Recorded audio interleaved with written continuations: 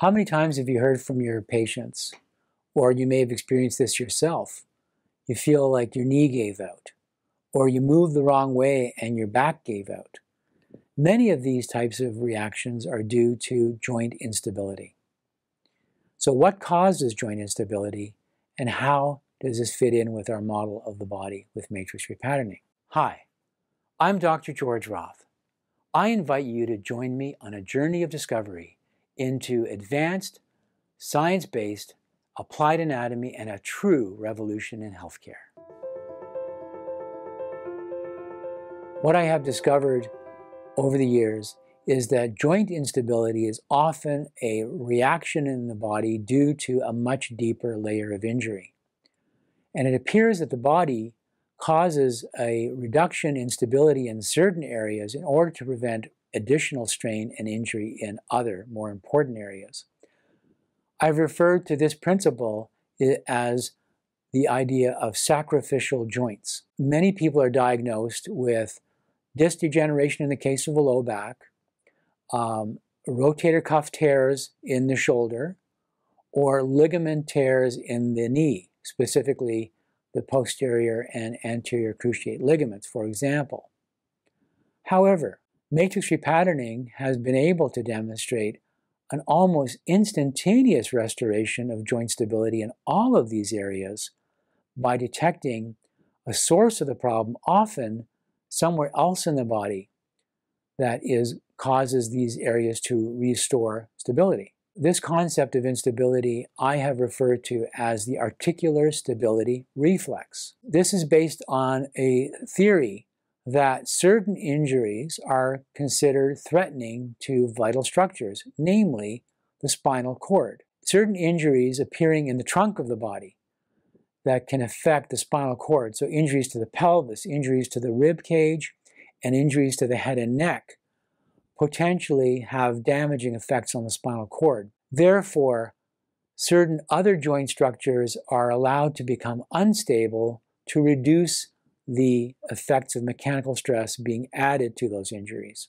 But wait a sec, I said the low back is one of the areas that creates a sacrificial effect of instability. And my belief is that that is because the low back actually does not contain the spinal cord.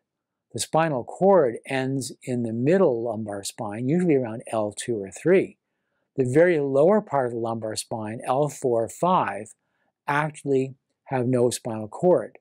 They contain a structure of nerves called the cauda equina, which is much less vulnerable to serious damage that can lead to a life-threatening injury.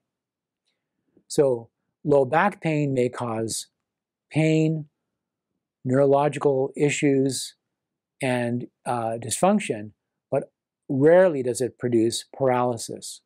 Whereas a spinal cord injury above that level can often result in severe limitation, including paralysis. To help you better understand this information, here's a demonstration from one of our recent seminars. This is a very good question, huge. Through exercise, you can manage a condition. And you still exercise, you still have to do it on a regular basis, or else you're in trouble. Yep. Exactly. So this is the thing with exercise, and a lot of people who do it, you do what you have to do to survive, right?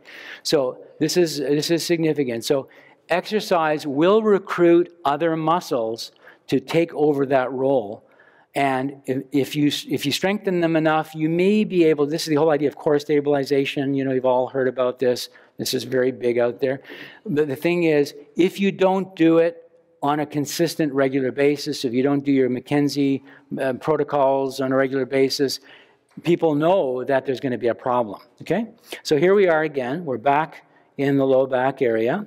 And I'm going to test her paraspinal muscles, okay? So nice and strong. She's been working hard. They are unbelievably toned. Like, they are so strong, right? Mm-hmm, yeah. Good. Beautiful. You've done a great job. But, uh-oh.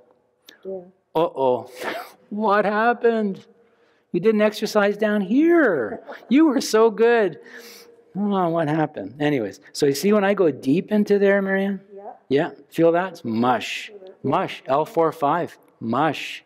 Right? Here, she's like she's like a Olympic weightlifter up here, and here she's like, you know, the 90-pound weakling. Okay, so the point is, so if I locate this now, so you agree, it's mushy, okay? So, and she is doing her darndest to get the other muscles to work for that, but guess what? The light switch is turned off. Light switch is turned off, okay? Okay. So I'm going to do a quick and dirty scan here with you. Okay. Yeah, she's got an issue here on her left side. Okay. Did that show up in the scan when people were... Yesterday. Yesterday. Someone else found that. See, I'm talking to you about intertester. This is reliability, okay? You guys are going to see this. When you start doing this, this is objective, reproducible, and intertester reliable stuff, okay? And when we do the clinical training, we blind, you're blinded to what the other practitioner finds with the patient, okay? So we really test it out. So you develop the confidence because you know what you're finding is real, okay? So she has two big issues here, all right? One in her left pelvis, one thoracolumbar. Very common combination, isn't it? You know, do you think you might have fallen on your hip at one time in your life? I like to rollerblade. She likes to rollerblade. I like to fall. Yeah, okay. Right, and you can feel when I go in there, right? Feel that compared to that? Yeah. Yeah. She can feel that left side. She's really injured it. Okay, so we have, I'm gonna take the machine. This is why this is so handy. The magnets also help to some extent. I'm gonna turn it off, okay? Now I'm gonna place it in the thoracolumbar area. She's dead center because there's a lot of stuff going right across. And I'm gonna place the other one on her, I'm putting it actually under her sweater right here, okay? So it's sitting here on her left hip, all right? So I just keep using the sweater to keep it in place. The machine is off, okay? Good tone, and right here, getting pretty mushy, right? All right? I don't want to get mushy about this, but this is mushy. Okay. So the worst spot is right about there, about L4-5. Okay? Good, just relax. That's good. Okay, so there, you can feel that. You see the movement? I'm going in, right? So now I'm going to I'm keeping a thumb there. Do you know why I'm keeping a thumb there? Landmark, and she knows I haven't moved it. Okay, so she knows this is actually something that is, you know, consistent, relatively consistent. Got the machine turned on. So now I'm going back to the exact same spot. Okay, what happened? Oh my, that was her words, not mine. Oh my. Okay, right there. Now I'm going to turn it off. I'm going to turn it off. Okay. Oh my. Mush. Okay, now, so Marion, you can sit up. So now, going back to what you wanted to say, what do you think now? But I can see that if you combine these things, the exercise with this kind of work, then you really can create a... And the good news is, if you didn't want to exercise, you wouldn't have to. You could just go for your walks and play tennis and have fun. Yeah. Okay? You know what I'm saying? Yeah. You don't have to do something to compensate for something that's not working. Once you fix it, you don't have to compensate anymore. You've done your darndest, and you've done a great job. But now you can see why it's limited. Yeah. So you're pretty clear now, right? Yes. If you were a prospective patient, which now you obviously will be, that there's more to it, and there's more that could be done to prevent it from coming back. Right. Okay. So it didn't take a lot of convincing. She was pretty clear. Her exercises were doing a great job, and they were. Okay. She is like a power lifter when it comes to her paraspinal muscles, except for where they don't work, where they're turned off, the light switch is off. Okay? Make sense? This, I believe, is neuromuscular. It's a reflex so far unidentified. Okay? I call it the ASR. ASR. It's in those notes.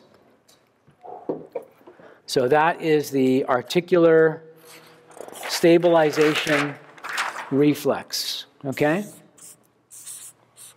And I believe it to be something that we have so far not fully identified, something that I discovered clinically in terms of being able to turn stabilizers on and off by influencing a primary somewhere else in the body, okay?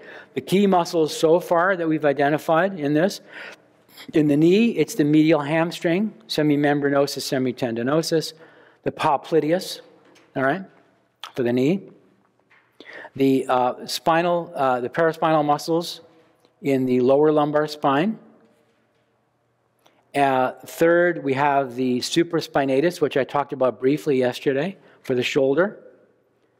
We also believe there's a significant one in the hip and pelvis, which is the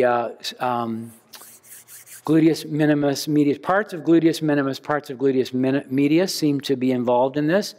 And you'll see inability or instability supporting the body on one leg at a time. You'll feel the tone difference.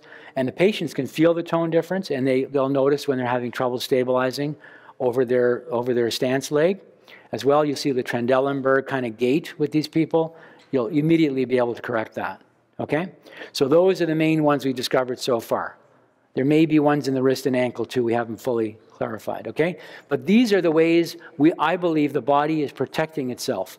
This is I call it sacrificial joints for a reason, and that is the body is sacrificing something that's less vital to its survival in order to protect something that's more vital. Namely, I would say, the core structures like the spinal cord. This is protected at all costs. Instability results in tissue stress, which can cause a breakdown of that joint.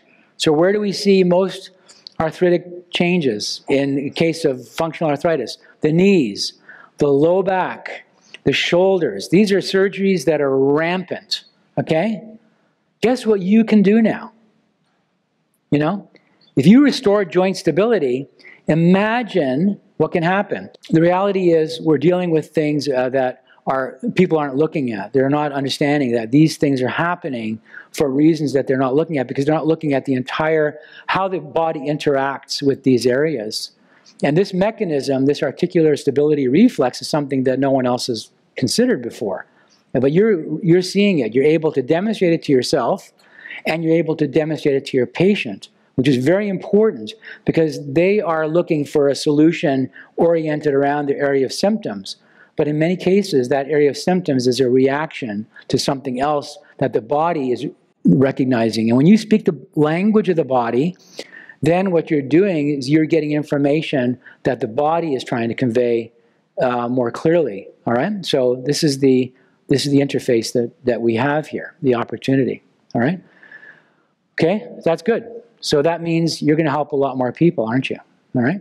So this is the basis of understanding the concept of why instability is created in the first place. Using matrix repatterning techniques directed directly to those underlying injuries in the core will actually turn those reflexes back on, like flipping a light switch.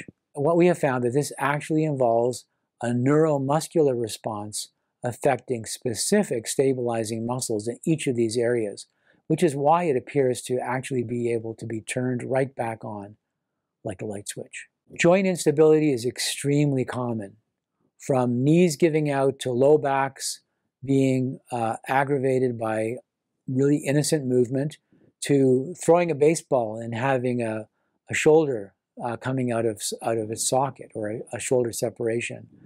These are common occurrences and something that we can directly affect using matrix repatterning. Currently in North America, there are 600,000 knee surgeries, 600,000 low back surgeries, 300,000 hip surgeries, and 50,000 shoulder surgeries. Surgery is often the last resort that medicine can provide. And unfortunately, the results are not very successful. Up to 30% are considered medical failures. And even with surgery, pain still recurs and function is still limited. Matrix repatterning provides a gentle and powerful method for restoring joint stability to allow for pain relief and profound healing. In our upcoming videos, we're going to show you how you can precisely detect the source of these injuries. To make sure you don't miss out on the next video, subscribe now.